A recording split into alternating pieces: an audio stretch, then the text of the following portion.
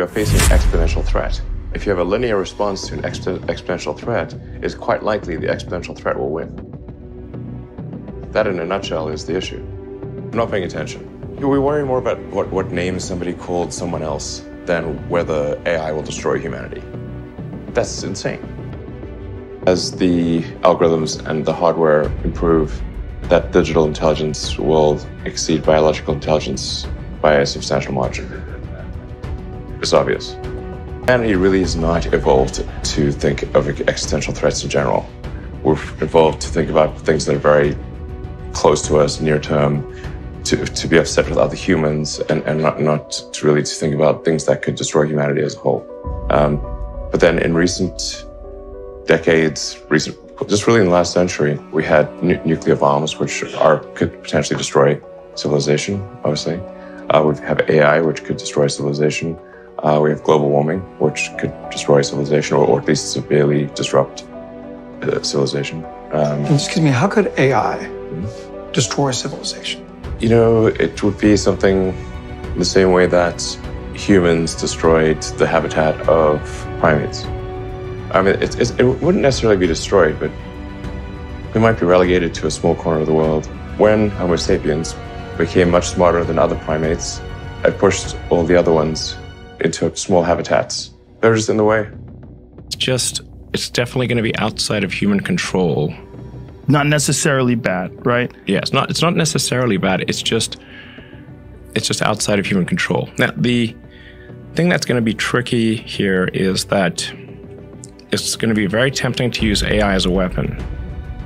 It's going to be very tempting. In fact, it will be used as a weapon.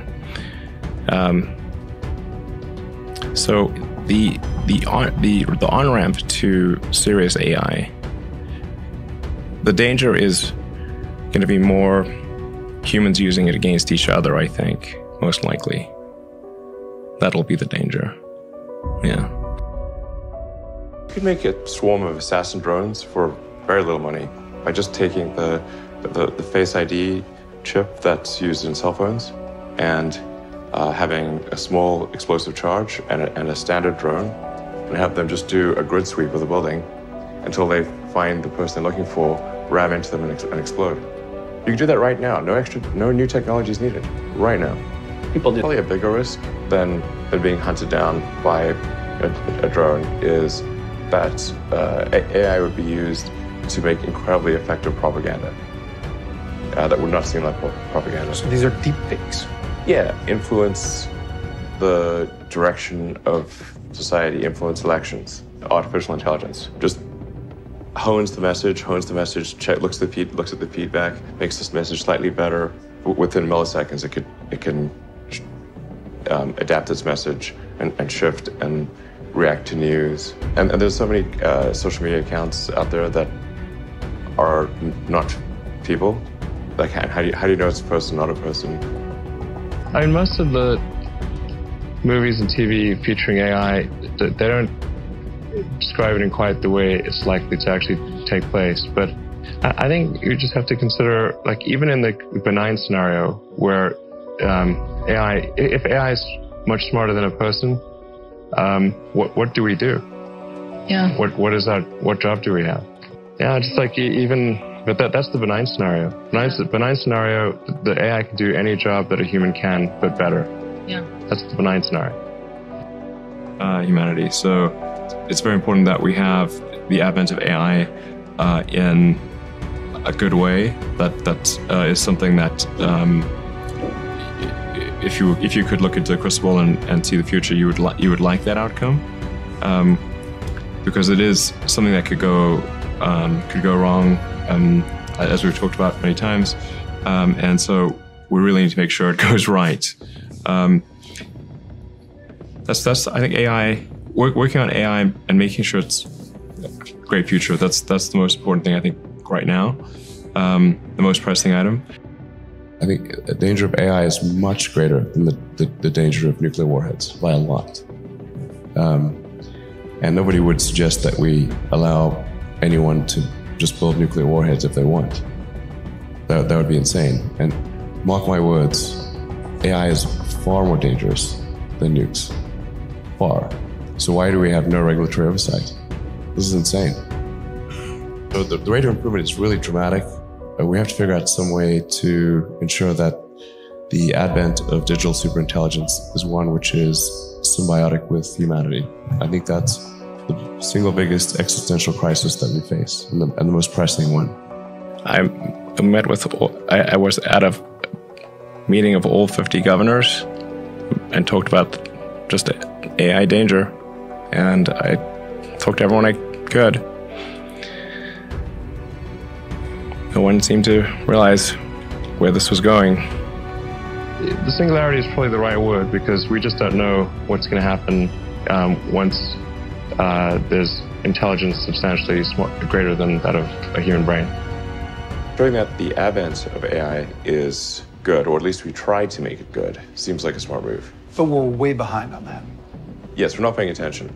We worry more about what name somebody called someone else than whether AI will destroy humanity. That's insane. We're like children in a playground. Intelligence will keep advancing. The only thing that would prevent it from advancing is something that puts civilization into stasis or destroys civilization. Then we have to figure out what is a world that we would like to be in, where there is this digital superintelligence. The best of the available alternatives that I can come up with, and maybe somebody else can come up with a better approach or better outcome, is that we achieve democratization of AI technology, meaning that no one company or small set of individuals has control over advanced AI technology. I think that's very dangerous. It could also get stolen by somebody bad, like some evil dictator or country could send their intelligence agency to go steal it and gain control. It just becomes a very unstable situation, I think, if you've got any incredibly powerful AI. You just don't know who's going to control that. So it's not as though I think that the risk is that the AI would develop a will of its own right off the bat. I think it's more the concern is that someone may use it in a way that is bad. And even if they weren't going to use it in a way that's bad, that somebody could take it from them and use it in a way that's bad. That I think is quite a big danger. So I think we must have democratization of AI technology and make it widely available. And that's the reason that obviously Yumi and the rest of the team created OpenAI, was to help with the help spread out AI technology so it doesn't get concentrated in the hands of a few. So it's really all about laying the groundwork to make sure that if humanity collectively decides that creating digital superintelligence is the right move, then we should do so very, very carefully. Very, very carefully. My motivation, which was, what do we do about AI? The AI is very, very benevolent.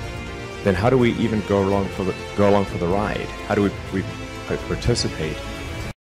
In order to solve full self-driving properly, you have to solve real-world AI. Because you say, what are the road networks designed to work with? They're designed to work with a biological neural net, our brains, and with vision, our eyes. And so, in order to make it work with computers, you basically need to solve real-world AI and vision, because we need cameras and silicon neural nets in order to have self-driving work for a system that was designed for eyes and biological neural nets. I guess when you put it that way, it's sort of quite obvious that the only way to solve full self-driving is to solve real-world AI and sophisticated vision. It took me a while to sort of realize this, that in order to solve self-driving, you really need to solve real-world AI. And the point at which you solve real-world AI for a car, which is really a robot on 4 wheels, you can then generalize that to a robot on legs as well. The two hard parts, I think, it's not, obviously companies like Boston Dynamics have shown that it's possible to make quite compelling, sometimes alarming robots. Right. So this is, from a sensors and actuator standpoint, it's certainly been demonstrated by many that it's possible to make a humanoid robot. The things that are currently missing are enough intelligence for the robot to navigate the real world and do useful things without being explicitly instructed. So the missing things are basically real world intelligence and scaling up manufacturing. Those are two things that Tesla is very good at, and so then we basically just need to design the specialized actuators and sensors that are needed for a humanoid robot. People have no idea. This is going to be bigger than the car. Like, I think one of the things that's going to be important is to have a localized ROM chip on the robot that cannot be updated over the air. Where if you, for example, were to say stop, that would, if anyone said that, then the robot would stop, type of thing. And that's not updatable remotely. I think it's going to be important to have safety features like that. And I do think there should be a regulatory agency for AI. I've said this for many years. I don't love being regulated, but I think this is an important thing for public safety. The scientific method, which I very much believe in, where something is true to the degree that it is testably so, and otherwise you're really just talking about preferences or untestable beliefs or that kind of thing. So it ends up being somewhat of a semantic question where we are conflating a lot of things with the word intelligence. If we parse them out and say, are we headed towards a future where an AI will be able to outthink us in every way? Then the answer is unequivocally yes. If you can't tell the difference, and this is sort of the Turing test, but think of a more sort of advanced version of the Turing test. If you're talking to a digital superintelligence and can't tell if that is a computer or a human, like let's say you're just having a conversation over a phone or a video conference or something where it looks like a person makes all of the right inflections and movements and all the small subtleties that constitute a human, talks like a human, makes mistakes like a human, at that, and you literally just can't tell, are you video conferencing with a person or an AI? Might as well be human. I think there's a tremendous amount of investment going on in AI. Where there's a lack of investment is in AI safety, and there should be, in my view, a government agency that oversees anything related to AI to confirm that it does not represent a public safety risk. Just as there is a regulatory authority for, just like the Food and Drug Administration, there's NHTSA for automotive safety, there's the FAA for aircraft safety. We generally come to the conclusion that it is important to have a government referee or a referee that is serving the public interest in ensuring that things are safe when there's a potential danger to the public. I would argue that AI is unequivocally something that has potential to be dangerous to the public, and therefore should have a regulatory agency, just as other things that are dangerous to the public have a regulatory agency. People in the AI community refer to the advent of digital superintelligence as a singularity. That is not to say that it is good or bad, but that it is very difficult to predict what will happen after that point, and that there's some probability it will be bad, some probability it will be good. We obviously want to affect that probability and have it be more good than bad. My prime motivation, which was, what do we do about AI? Like, what do we do about artificial general intelligence? If we have digital superintelligence that's just much smarter than any human, how do we mitigate that risk at a species level? How do we mitigate that risk? And then even in a benign scenario where the AI is very, very benevolent, then how do we even go along for the ride? How do we participate? The biggest limitation in going along for the ride and in aligning AI, I think, is the bandwidth, the how quickly you can interact with the computer. So we are all already cyborgs in a way, in that your phone and your computer are extensions of yourself. And I'm sure you found, like, if you leave your phone behind, you end up tapping your pockets, and it's like having missing limb syndrome. Like, where the phone is leaving your phone behind is kind of like a missing limb at this point. You're so used to interfacing with it. You're so used to being a de facto cyborg. So what's the limitation on a phone or a laptop? The limitation is the rate at which you can receive and send information, especially the speed with which you can send information. So if you're interacting with a phone, it's limited by the speed at which you can move your thumbs, or the speed at which you can talk into your phone. This is an extremely low data rate. Maybe it's like 10, optimistically 100 bits per second, but a computer can communicate at gigabits, terabits per second. So this is the fundamental limitation that I think we need to address to mitigate the long-term risk of artificial intelligence, and also just go along for the ride. I think AI is going to be incredibly sophisticated in 20 years. It seems to be accelerating, and the tricky thing about predicting things when there's an exponential is that an exponential looks linear close up, but it's not linear. So, and AI appears to be accelerating, from what I can see. Well, I had sort of a debate about something like, is AI accelerating or not? And he was saying, well, what's the y-axis? If it's accelerating, you have t on the x-axis, but what's the y-axis? I said, well, I thought about that. I think you could have a recursive y-axis, so that if at any point in time your predictions for AI are coming sooner or later, that actually would help define whether it's accelerating or not. If you find your predictions are going further out or coming closer in, that actually is one way to think of acceleration. Because otherwise, what's the qualitative or quantitative measure of AI? In terms of getting excited about it, I mean, it's like I think we'll probably start seeing like more like truly cyborg activity, like human brain like brain-computer interfaces. Well, like I said, AI and robotics will bring out what might be termed the age of abundance. Other people have used this word, and that this is my prediction. Will be an age of abundance for everyone. I guess there's the dangers would be the artificial general intelligence or digital superintelligence decouples from a collective human will and goes in a direction that for some reason we don't like, of whatever direction it might go. That's what sort of the idea behind Neuralink is, to try to more tightly couple collective human will to digital superintelligence. And also along the way solve a lot of brain injuries and spinal injuries and that kind of thing. So even if it doesn't succeed in the greater goal, I think it will succeed in the goal of alleviating brain and spine damage.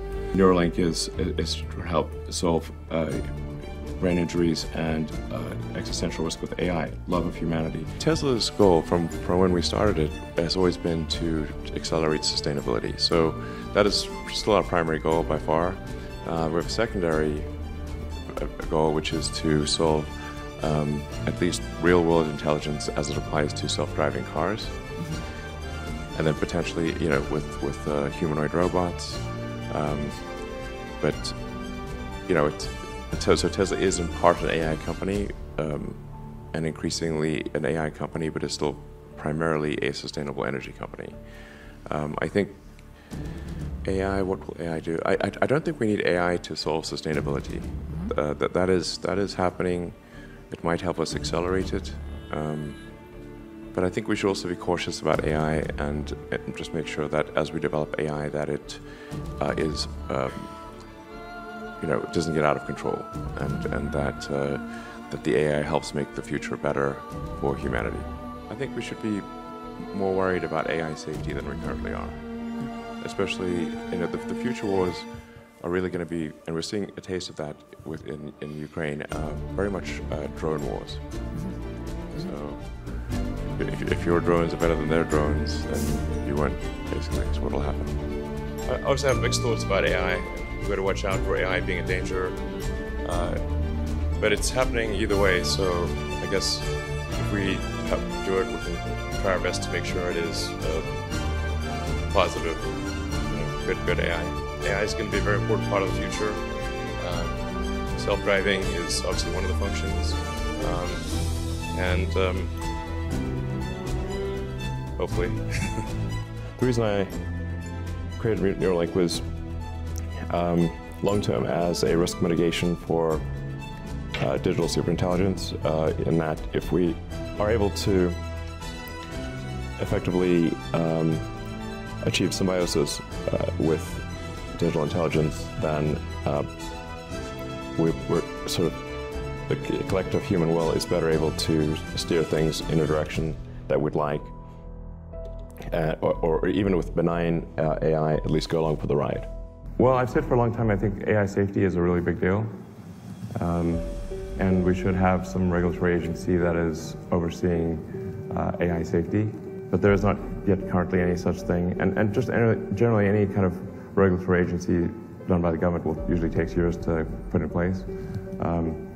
So, after the population collapse issue, I think AI safety is probably the second biggest threat to the future of civilization. Like I said, I'm not quite sure what to do with it.